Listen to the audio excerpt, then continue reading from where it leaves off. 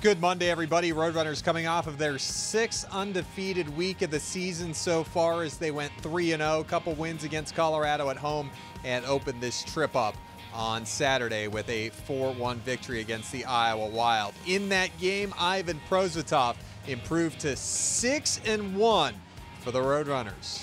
Our defensemen, they did a really good job. Same with forwards. You just have to battle through, and I think you have to be honest with hockey, and hockey will be honest with you, so you just have to battle. The Roadrunners are getting him goals. They've scored 22 goals in his last 4 starts, 4 or more goals in 5 of his 7 starts this year. Heck, it's a Roadrunners team putting the puck in the net. Saturday, the 12th time this year that they have scored 4 or more in 23 games as they improved to 18-5.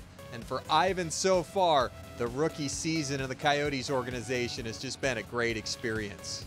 I think we're just good like a team. We're good like a group. We have good coaching for sure. These guys behind the scene, like our defenseman coaches, and as you can see, our PK works so well for us. A lot of block shots there, and same with power play. Power play pays off again, and my goalie coach Zach Burke, all the coaches, Jay, they work a lot. They work hard. They watch a lot of video in the plane. I see our Patsy, our forward coach, is always when we go on the road, like let's say we flying for 4 hours, he's always have his computer with him and kind of making his own office in the plane, you know. So I think it's our strong side because we all work hard and all work together.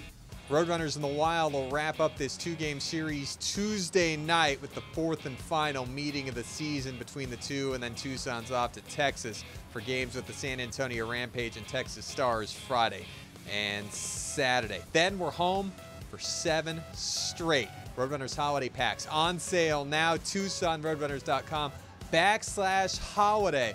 Take care of that Roadrunners fan on your list.